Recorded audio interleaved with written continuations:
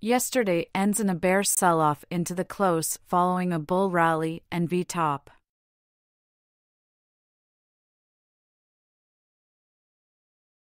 Today on the 30-minute chart, yesterday formed a V-top, but then rallied off a potential channel bottom.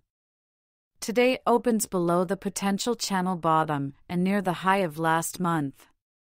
Since V-tops and bottoms typically form in trading ranges, if the market makes a V-bottom today, then on the 30-minute chart, the market has established a new trading range.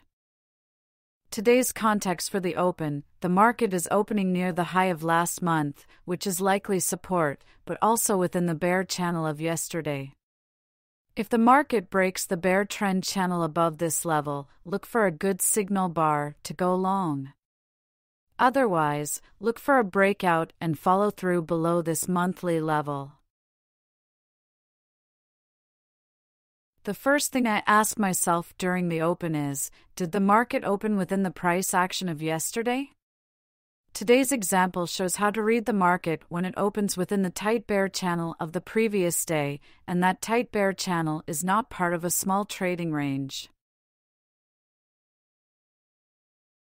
If the market did not open within the bear channel going into yesterday's close, it would be reasonable to view today's open as a trading range and look for a good signal bar at the high of last month to go long.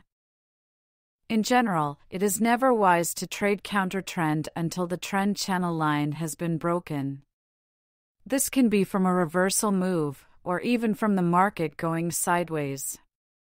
Or, in the case of the open, it can be from the market gapping up or down so that it leaves the price action going into yesterday's close.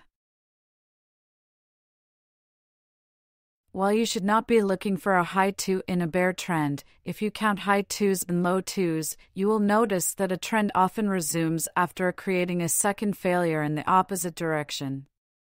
This is because on a smaller time frame, a failed high 2 is a double top and a failed low 2 is a double bottom. Today, the market triggered and then failed a high 2 before resuming the trend. The high 2 was failed by a low 2. Right from the open, the low 2 in the bear trend got triggered and the high of last month failed to hold support. Stop order short after seeing the breakout test, bar 8, close as a bear bar.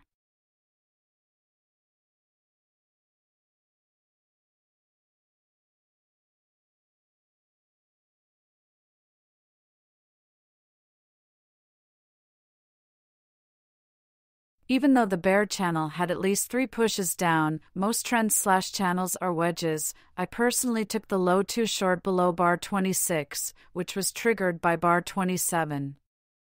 I was stopped out by bar 29. I flipped to long using a stop order above bar 30, which is a good signal bar near the moving average.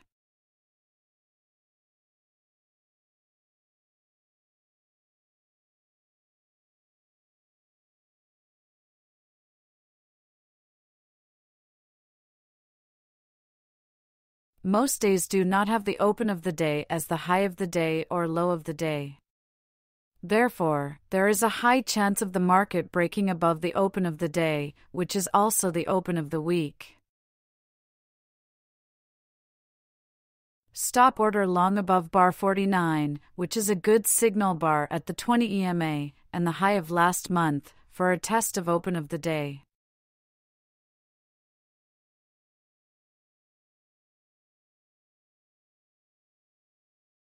Bar 70 is a perfect double bottom with bar 49 in a trading range. It's reasonable to enter long on a stop order above it. Trade a small position size since it's late in the day.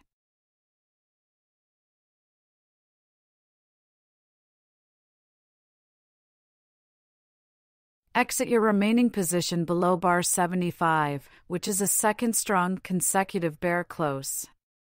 Bars 74 and 75 are a V-top. Trading ranges usually form a V-top or a V-bottom before testing the other side of the trading range.